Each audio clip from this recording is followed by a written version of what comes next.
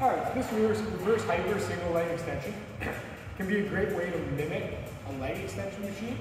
So we're gonna climb up here.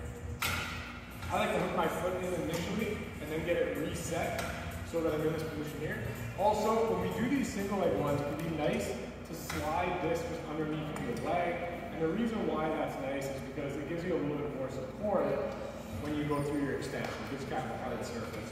Okay, so then out of this position, all you're gonna do is go for a straight leg extension, hold, and come back down. You can lean back a little bit if you want to, but you're just really trying to get that full quad engagement and then come back down. Okay? Usually when we do it on the reverse hyper, we will do some sort of ISO. So ISOs can usually be done at a couple different degrees, or we'll usually do them at a couple different degrees.